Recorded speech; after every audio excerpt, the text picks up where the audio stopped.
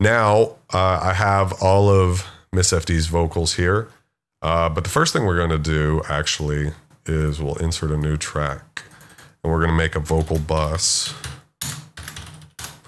And we're going to select everything and we're going to change the color to, let's go with like a pink. And just because of the theme I'm using in Reaper, I found that low luminosity values work really well. If you use really bright ones, they can be kind of annoyingly bright. And I picked pink just because she's always got pink hair. So that seems to make sense.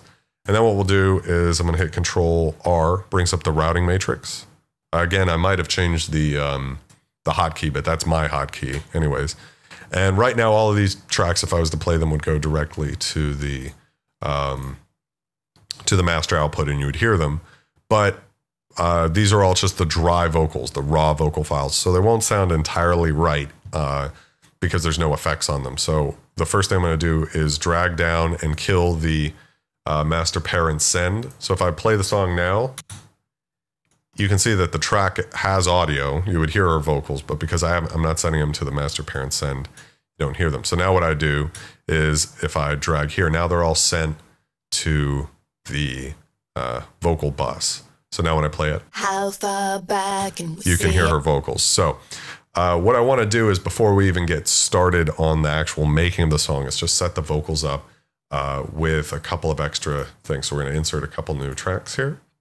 The first one we're going to do is vocal reverb, and we're going to send the vocal bus. So all of the vocals now are being sent to the reverb, and we're going to bring it down to something like -20 is usually what I would do. And now what we'll do is we will pull up all of my VSTs, and we're going to grab EOS 2. This is one of the best reverb plugins you can get.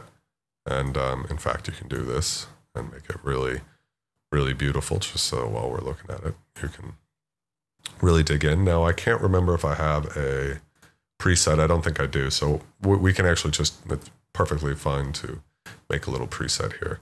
Let's find the, I think the chorus is over here. And what I'll do is I'll just grab a kind of like a little loop of it. I think this is the chorus. It doesn't really matter. I just want to make sure that I have a decent little chunk of audio here. So born into a mystery, our hearts are beating. All right, what I want to do is actually for now, since we're working on the reverb, I'm going to turn it up a bit and then we'll turn it back down. Born into a mystery, our hearts are beating. So we can really hear it. Honestly, the default doesn't sound so terrible. And what we can do too is we can just solo the reverb and we can get really precious with it. What I actually should do is instead of soloing the reverb, I should turn the master parent send of the vocal bus out. When I soloed the reverb, it soloed, turned my mic off for a second. So now we're listening to just the reverb, I think. Born into a mystery, our hearts are beating. Oh, we need to turn the mix all the way up.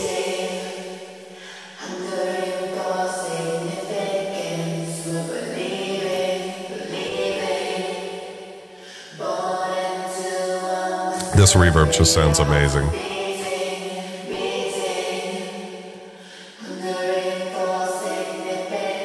All right, so I'm going to go back to plate 1, turn the size down. This plugin's size knob is kind of weird, but I actually really like these plate sounds on low sizes.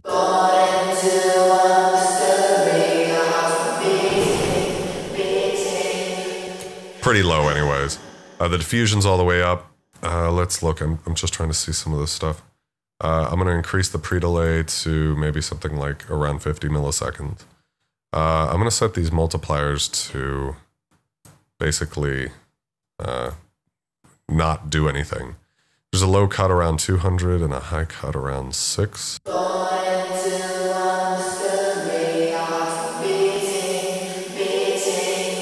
With a vocal reverb, it's important, I think, to be aware of the high cut in particular, because you want to make sure you get to filter out some of the sibilants that can come on noises. They tend to really pop on a reverb, and you know, you can do things like DS the incoming signal into the reverb, and that's useful, but it's an easy fix. It's just to bring the high frequencies down a bit. So you can see that 2, that's still popping. So I think that's actually not a bad setting. And the high crossover's around 1K, so that's pretty good.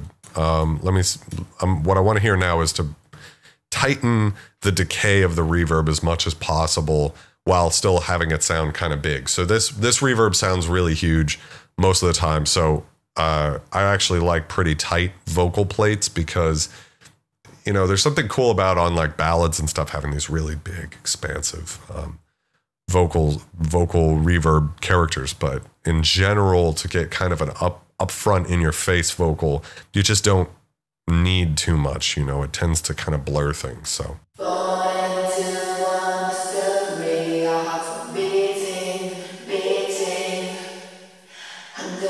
Yeah, I like it better there. All right.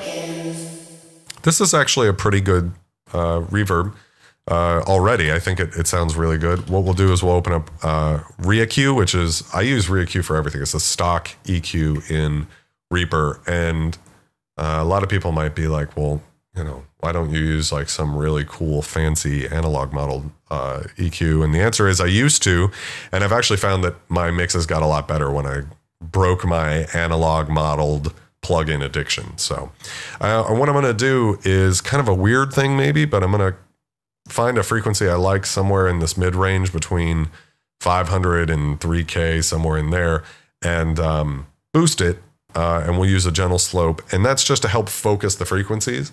When I would listen to impulse responses of a real plate, I don't want to get the model number wrong, but like there's a really famous vocal plate, and I was listening to it. It was like really rather dark sound. It's not as bright as you'd think, what you think of when you think of a plate reverb. And it had a bump in the mid range, and it sounded amazing in the mix. I was like, wow, this thing's like better than any reverb I've ever heard, and I don't know why.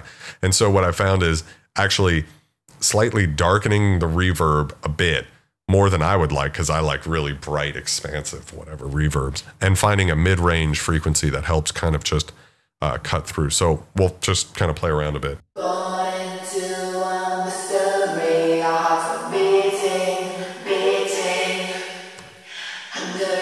So if you get up too high, you start getting these really like annoying frequencies.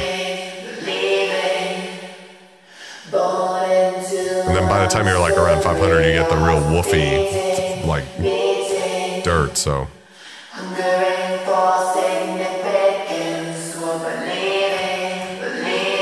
I think right around 1500 is good. And what we'll do is we'll turn it all the way down, or I'll show you the shape here. I want to actually widen it a bit, so we've got a pretty big boost here. I might even use all the way like that. Let's cut it down a little bit. We're going to use a really wide, because what I want to do is actually just sort of emphasize that region a bit. In some sense, I'm thinking about actually kind of turning down the other regions. I just want to have a little bit of focus in that sort of vocal upper mid-range frequencies, you know, for the reverb. And that will just help get the reverb out of the lows, which is so critical with a reverb. You don't want the reverb to just sort of drown out all of that frequency. And also the highs. It's like I love highs and reverb, but when you're talking about a mix, especially vocals, it's like those high frequencies are what really can pop in a nasty way. So anyways.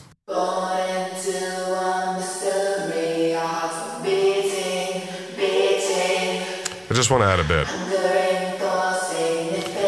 And I'll just turn down the reverb or the EQ a bit, volume match it, let's say. All right, so let's listen to these vocals real quick. So with the EQ on, and let's listen without the EQ. It's not doing too much, so I actually boosted it up a little bit more, I think.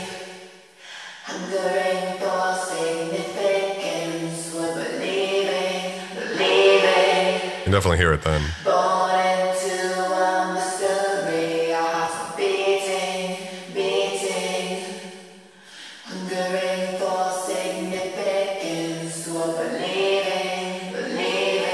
It just seems to be adding a little bit more into that frequency. On its own, it's almost slightly annoying, but in the mix, I think it'll be really good. So, and we can always change it as we go. So I'm going to turn the vocals back on and bring this down quite a bit. The trick with reverb, in my opinion, is to try and have as little of it as possible, but there still have the feeling of it there. You can oftentimes sort of subconsciously pick up on it, but it's not great. I'm a big fan of, I don't know, I don't want to say dry mixes, because if you listen to the song I did with Miss FD off of her most recent record, Transcendence, Delirium, it's like the whole thing is caked in reverb, but only certain layers. Certain layers are completely dry. Some layers are mostly dry, like the drums, and the vocals are, I think, completely dry, unless she added some more on right before it went out, it got printed. You know, I think mixes sound better drier than most of the time. Mixing artists tend to want to use the reverb because they have these really beautiful, awesome reverbs. I'm guilty of this, but they tend to be better if they're a little drier. So what I'm going to do is just kind of try to find a thing. Negative 20 is my average number or starting point, but you know, depending on the reverb character and everything, you sometimes need a little more, a little less character of the song. Born into a mystery, our hearts are beating, beating, hungering for significance. I really like these vocals and think they sound great. So I don't want to use too much, but we'll do negative 20 for now. Yeah, I really like the, it's really tight, and it's going to be really cool when we're done with it. All right, so what we'll do now is we will do another send, and we'll send, and we'll call this track vocal delay. And you notice that when I typed in reverb here, it changed colors. That's because I have a setting in the SWS extensions here. Where is it? SWS options, auto track coloring. Yeah, so you can set up track colors and stuff like that. So what we'll do is I don't have one set up for this. We'll make it kind of an orange color, and we'll set this down to 20 or so. And so now we have a delay, and we'll just go to REA delay, open that. And now we can play with this, and I'll do the same thing. I'm going to cut the reverb and disable the master sense. We're just listening to the echo now, or the delay.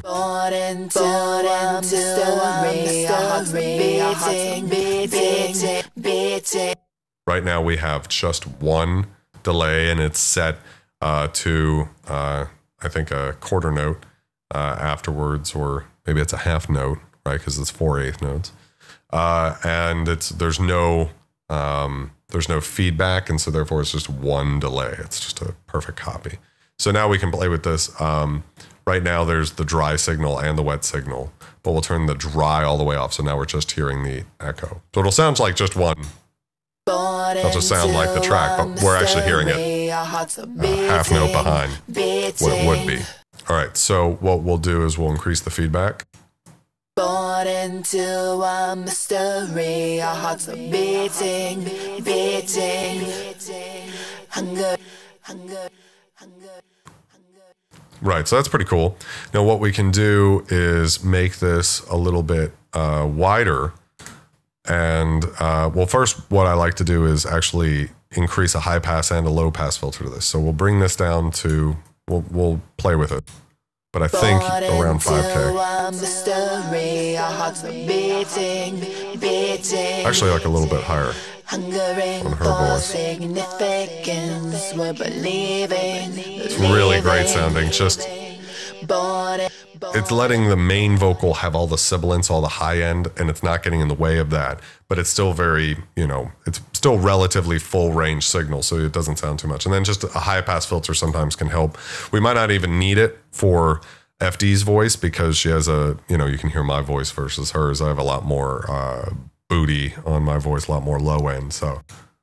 Born into a mystery, our hearts are beating. So like at this point, it's unusable.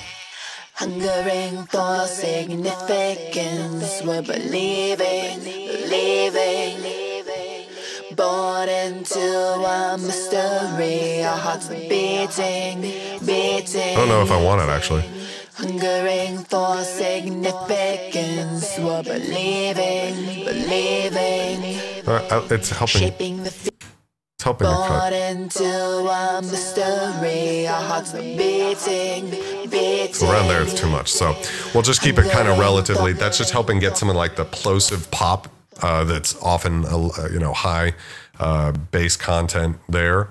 So what we'll do is I'll turn the dry back on, maybe a little bit low, just so we can focus on the delays here. And we'll add a tap, and it'll be the same settings as what we had before. So I'll disable it for a second, just so we can hear what we're working with. Born into a mystery, our hearts are beating. Actually, we'll go like this for a second. Hungering for significance, we're believing. So we have this really great, we have a really phenomenal delay already. Now what I'm going to do is shorten this, so we'll have the same delay, but it's going to be a quarter note instead of a half note. So. Born into a mystery, our hearts are beating. Hungering. So it's a little chaotic sounding, but if you bring it in. Believing. Born into a mystery. We have a lot of movement now. Hungering for significance, we're believing. I really actually like, with the way this vocal passage is, the half note. It's just great. So what I was going to do is fade the quarter notes to one side and the half note to another, but I want to experiment real quick and actually add another delay. And what we'll do is we'll pan this one hard to the left, and this one will pan hard to the right, and we'll use an in-between of a half and a quarter note, which will be sort of like an 8th D note, if you're familiar with that. So that'll be adding in a little bit of rhythmic interest. So let's see how this sounds. And I have the left and right quarter and quarter D delays active, but not the half. Born into a mystery, our hearts are beating. So you have this back and forth ping pong action. We're believing. Really cool. And then I'm going to add the down the middle half note.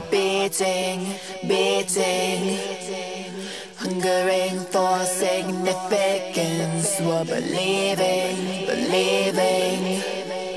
Shaping the future by forgiving the past. All right, so there's a little too much reverb or delay going on right now. So what I'm going to do is I'll delete this tap for a second. So now we're just listening to the wet left quarter note delay. And what I'm going to do is I'm going to low pass this further.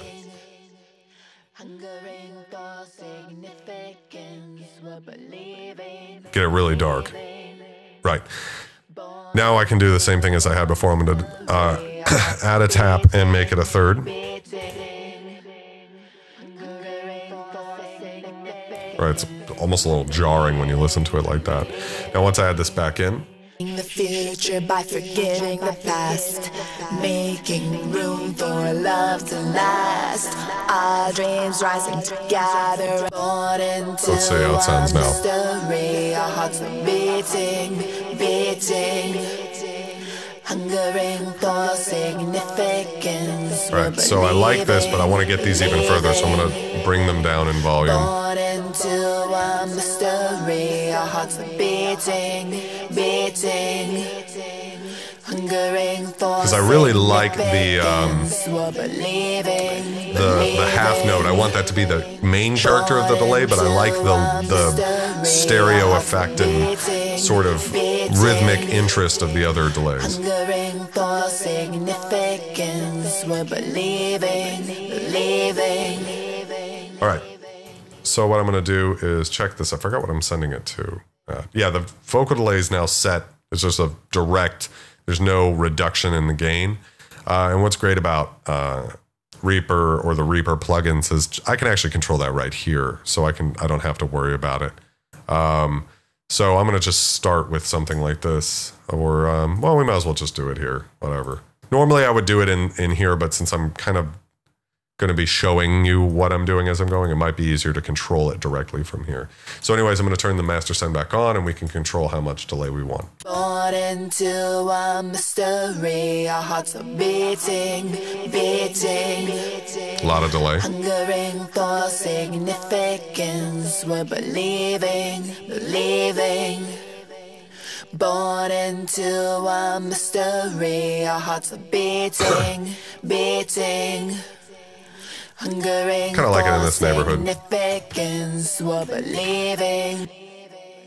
Not too much. I might even bring it down, but I really like the delays. And it might sound weird. It's like, well, I just spent all this time like getting the delay to sound kind of really neat, and now I'm going to hide it. Well, that's just what mixing is, I guess. Born into a mystery, our hearts are beating, beating. Hungering for significance, we're believing, believing. So we have a lot of really cool interest there. It actually sounds like I could turn the vocals, like the ratio of reverb to delay up a little bit. But since I liked where the reverb was at before, I'm actually going to just turn the delay down a bit. Maybe bring it down to something like this. Born into a mystery, our hearts are beating, beating. Hungering. And there's really no point trying to set these two accurately right now, because as we go into the track, it's really going to matter what the track sounds like. It doesn't matter what it sounds like track. So I could do a couple of different things to actually start working on the music for this track. A lot of times I've started with drums in the past. Today, what I think I might do is just start with a basic piano sound and omnisphere and then kind of work it from there. So